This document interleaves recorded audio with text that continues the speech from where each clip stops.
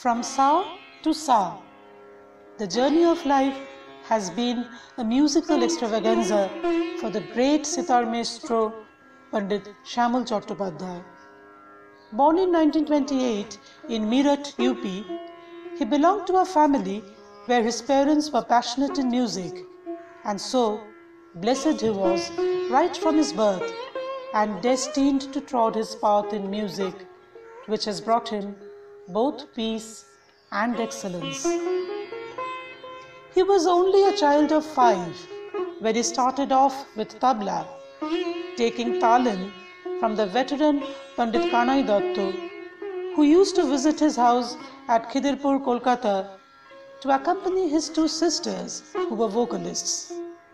Soon he was seen on stage accompanying his sisters and other artists on the tabla, a mere child of just 7 years.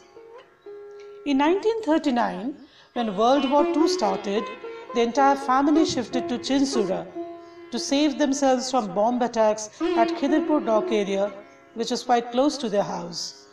At Chinsura, he was admitted to Chinsura Duff High School, and passing out from school, he was admitted to Hooghly Mohsin College, where he pursued arts as his subject.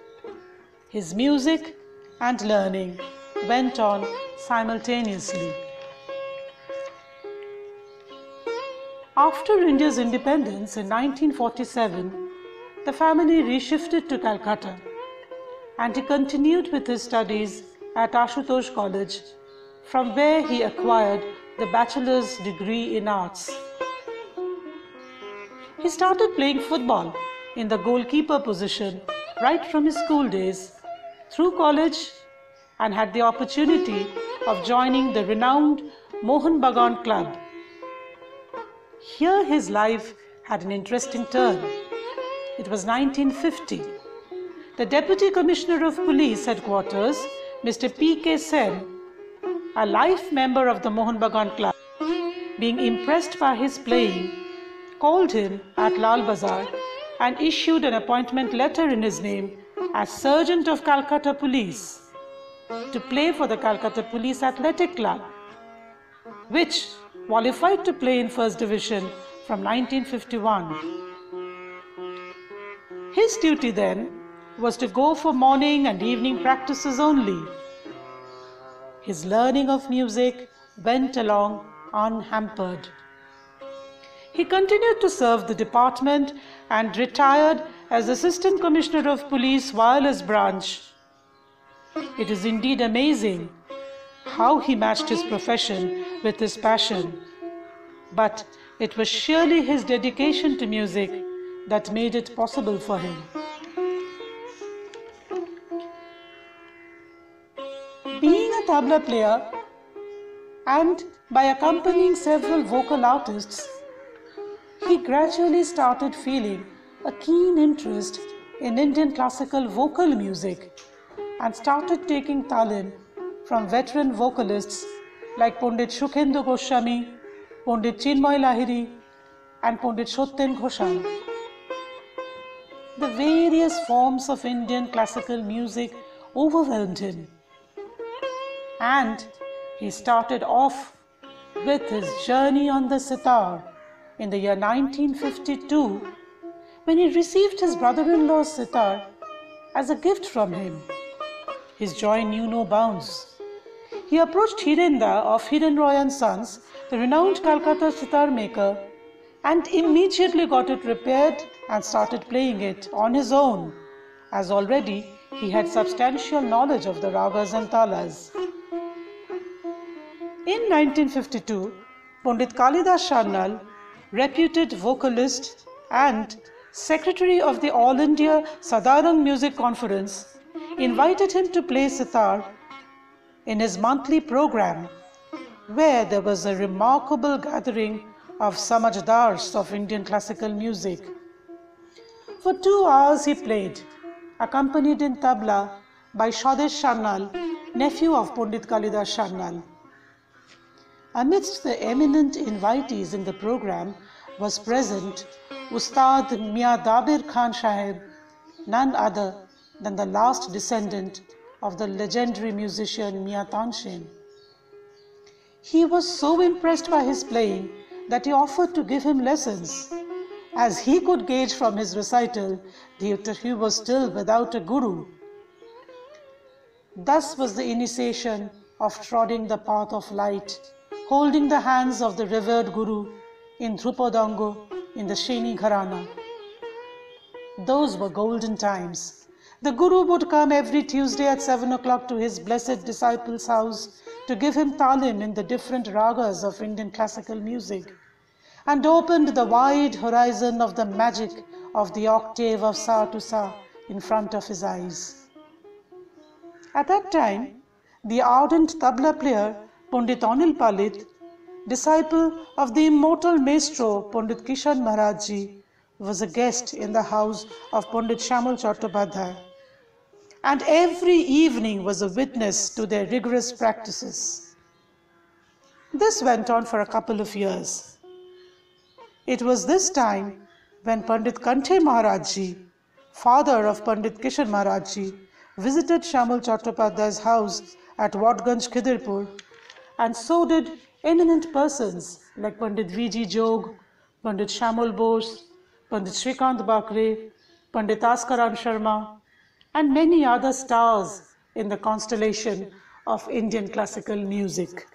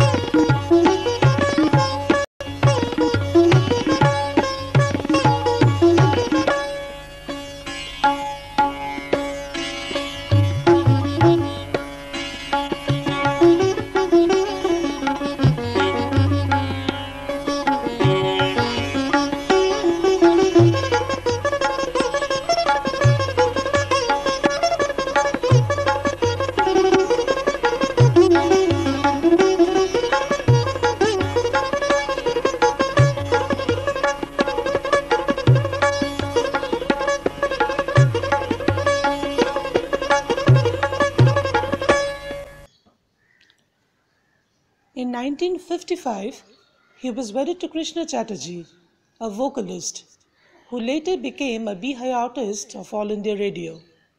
She evolved as a music composer, having singers like Madhuri Chattopadhyay, Srirata Banerjee, Amrit Singh Arora, Shoikat Mitra, and Antara Chaudhuri, just to name a few, who sang to her tune. Eminent lyricists like Pulak Bandyopadhyay were also frequent visitors to the house and wrote songs for her. Persons of the silver screen like Taposh Pal and Munmun Sen also recorded songs composed by her. She supported him wholeheartedly in his quest for music through the ups and downs of family life and gave him a happy family with 2 loving sons.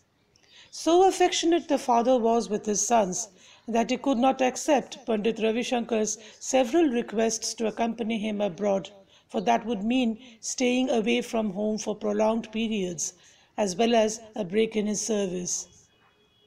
The elder son, an academic echelon in Bengali and Sanskrit languages, having an innate connection in mind and soul with Salil Chowdhury's music composition, and the younger one, engineer and an amateur tabla and sitar player, blessed with a passionate love for sitar and a natural heir to the invaluable treasure that the house possesses, Baba's sitar.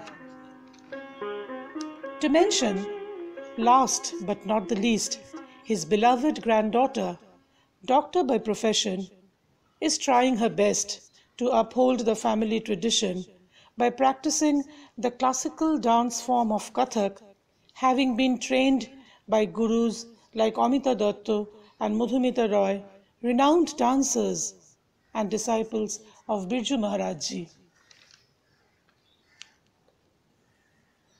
In 1956, he made his first sitar recital in All India Radio as a Bihai artist, and then proceeded to reach grade A and A top as his musical career progressed.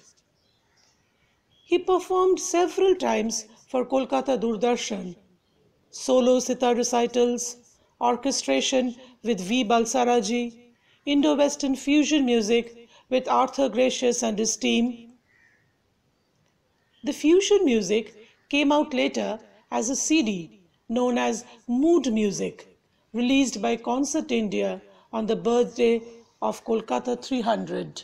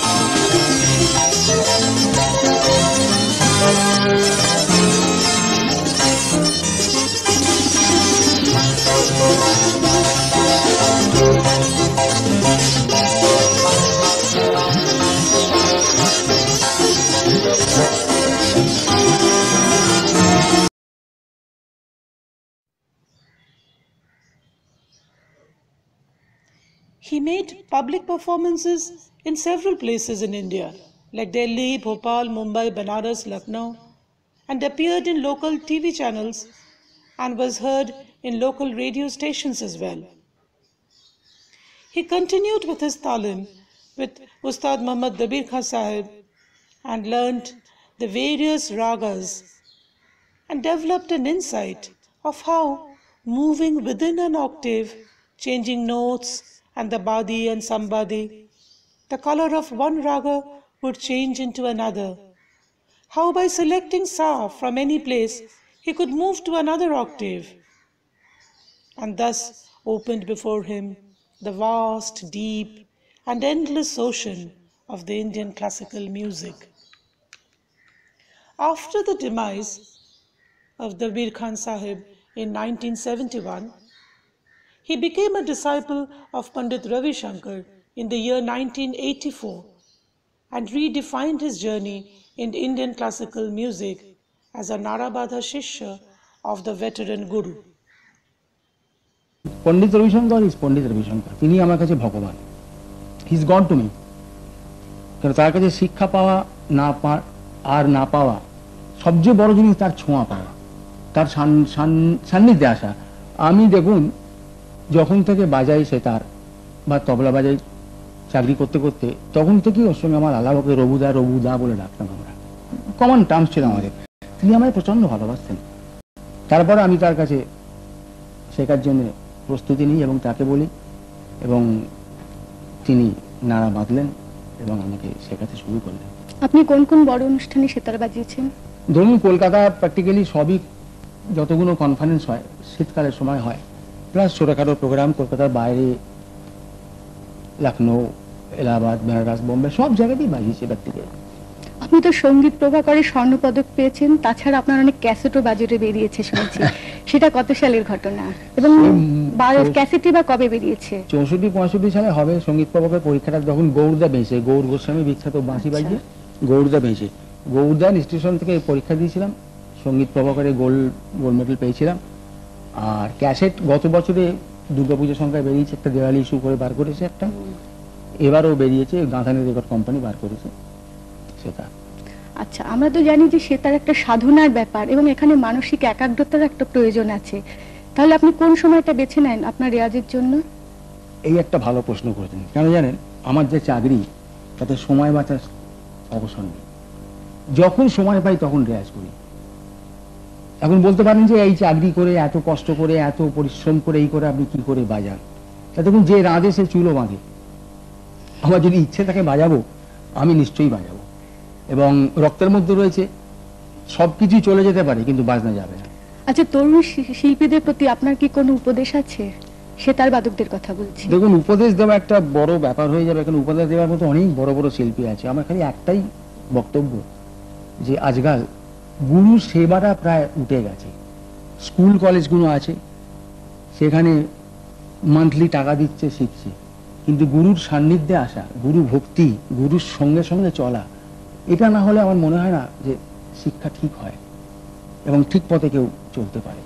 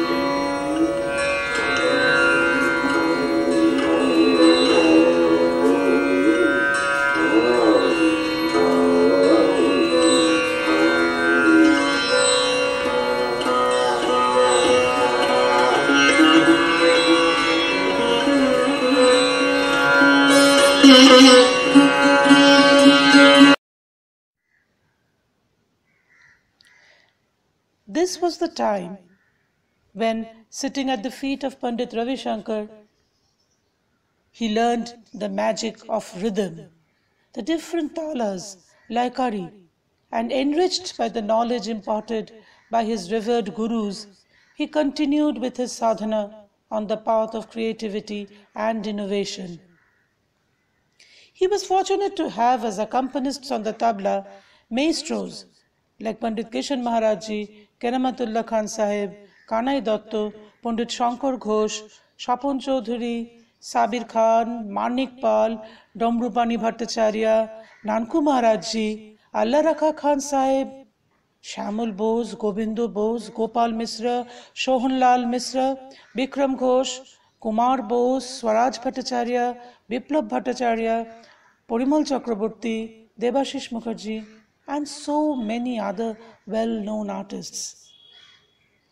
He has indelible memories of sharing the stage with his gurus, Ustad Muhammad Dabir Khan Sahib and Pandit Ravi Shankar, and accomplished artists like Bhimsen Joshi, Pandit Yashraj, Hari Prasad Chaurashia, to name a few. He was also befriended by Padma Shri Pandit Debu Chaudhuri, who was his contemporary and an eminent sitar player. Pandit Shyamal Chattopadhyay's versatility in ragas and talas soon became well known. He popularized many less heard ragas and could play with ease on intricate talas.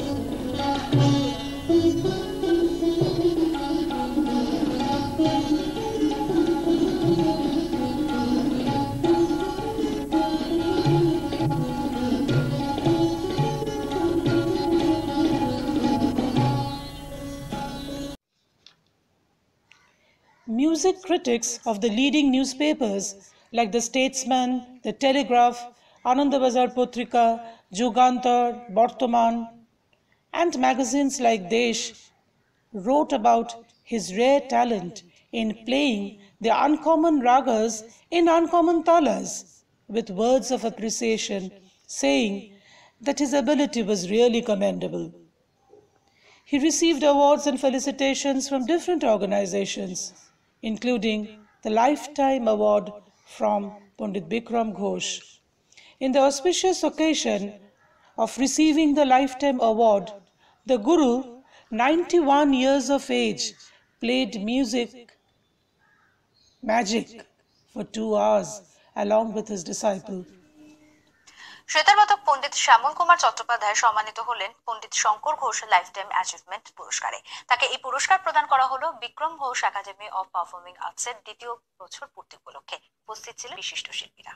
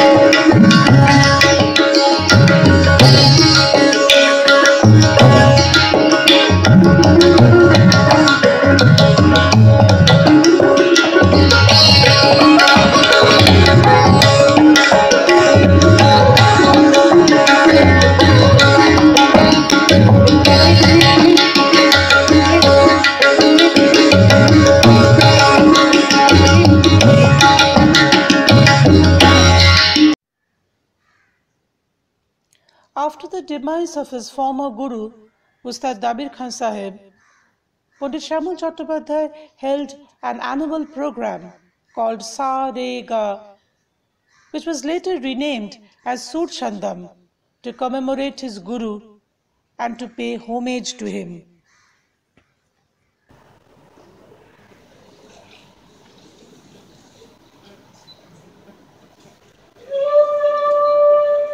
Being a diligent disciple of his gurus, who were institutions in themselves, he rightly carried forward the Guru Shishya Parampara and is fortunate to have disciples in India and abroad who have proved themselves as Shishyas of worth, sure and certain to carry forward the rich legacy that they have received from their Guruji. The candle burns and will burn for ages to come, spreading the words of light, peace and hope, of freedom of soul and emancipation. The journey from sa to sa will move from octave to octave endlessly.